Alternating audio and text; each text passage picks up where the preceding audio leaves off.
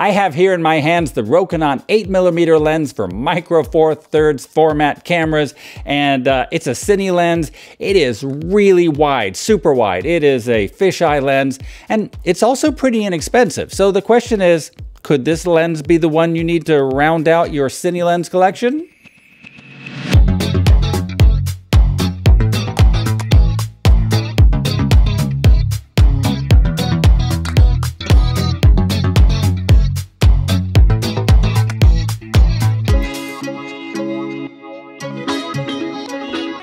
Now, I'm not kidding about this being a wide-angle lens. This is in full frame format. This would be equivalent to a 16mm lens, and there's a couple of companies that make CINE lenses for micro four thirds format that is wider and a 7.5mm, including Rokinon, but we're talking the extreme end of the CINE range here. Any wider than this and you start to get into a circular fisheye format which doesn't fill the frame, and that's really limited usefulness for cinematography. Now, the Rokinon lens is a fisheye lens. It has a lot of barrel distortion, and so I wanted to give you a sense of what different wide-angle lenses look like.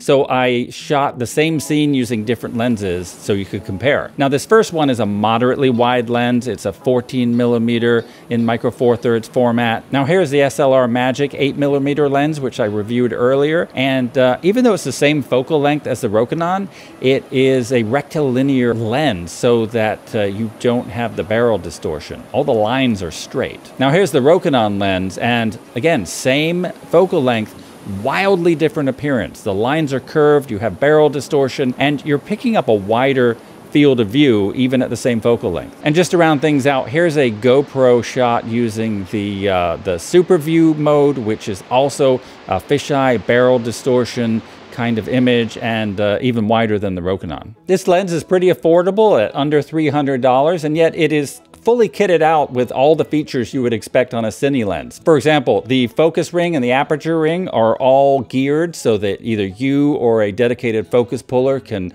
adjust focus using a follow focus rig. The aperture ring is declicked so that you can move smoothly between different apertures. All the markings are on the side rather than the top, which is what you would expect in a CINE lens. That way a focus puller can see the settings. If you are a solo cinematographer or a photographer, however, it's a little harder to see around the side rather than having them on the top. And this lens is marked in T-stops rather than F-stops. That way you have consistency. When you swap out lenses, you're going to have the same exposure when you set the aperture to the same marking. And if you don't know what the difference between a T-stop and an F-stop is, just treat them the same way and everything will work out fine. And finally, the lens is manual focus, as are most CINE lenses, because quite frankly, you don't want to rely on autofocus if you have a big budget motion picture with thousands of dollars on the line. So manual focus is the way to go there. And you really shouldn't fear manual focus, but quite frankly, in a lens this wide, it has so much depth of field that if you're not that accurate with your focusing, it's probably still going to be in focus anyway. Because of the barrel distortion with this lens, architecture and human-made objects, they don't look very normal. And also faces up close, they look really distorted. Now, that doesn't mean you can't use this lens with those types of subjects. You just have to be aware of what you're getting. Now, it's an inexpensive lens, so we have to ask ourselves, how does it perform? So I decided to do a sharpness test. I also compared it against the SLR Magic 8mm lens,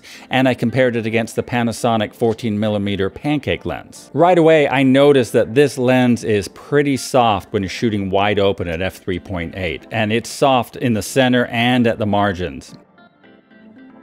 Now, the SLR Magic lens was a little bit soft when wide open at the edges, but the center was sharp. And the Panasonic pancake lens, that one is sharp all over. Thankfully, the Rokinon does get sharper as you stop down, but that means for most practical purposes, you're going to be shooting at f8, maybe f5.6, but then you're losing a lot of light gathering capabilities, which means that shooting at night or interiors might become more difficult. So does that mean you can't shoot with this lens wide open? Well, I come from a history of using lo-fi equipment for creative effects, so I would never say, no, you can't shoot with a soft lens. But I think for most people, that's going to be a problem and they're going to need to stop down. You know, speaking of creative uses though, this lens makes some really cool sun stars when you stop down to f22.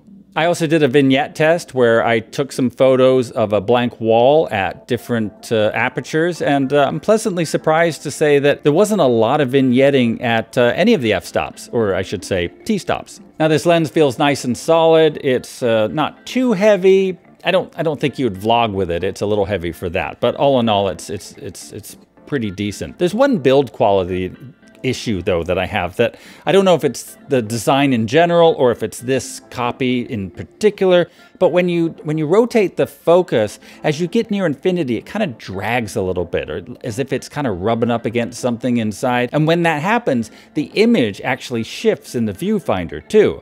Now, you're not going to do a lot of precise focus pulls with a lens this wide probably, but still, that's a little disconcerting. I think most cinematographers are going to use a wide-angle lens like this pretty sparingly. So if you're not going to use it a lot, it might make sense not to spend a whole lot of money on a lens. And if that's the case, maybe you can overlook the little focus wobble and the softness when it's wide open. Now, landscape photographers might find this lens useful, and some of the quirks might not be an issue because the softness, well, you're probably going to want a lot of depth of field anyway in a landscape photo, so you're probably going to be shooting at f/16 or f/22. The softness wide open isn't an issue at that point. Also, the focus wobble wouldn't be an issue because you're not doing a focus pull during your still shots. You're just dialing it in and taking a shot. The unique perspective of this lens might be useful to you as a landscape photographer, and again, it's affordable. Here's an example of a shot I took in my backyard at night, and I think this was shot at f/8. But what does an 8mm micro four thirds lens look like when it doesn't have barrel distortion? It's amazing how different two lenses can look, even at the same focal length. For comparison, you should check out the review I did recently of that SLR Magic 8mm lens. It's the same focal length, but in almost every other aspect, it's completely different. So click here and check it out.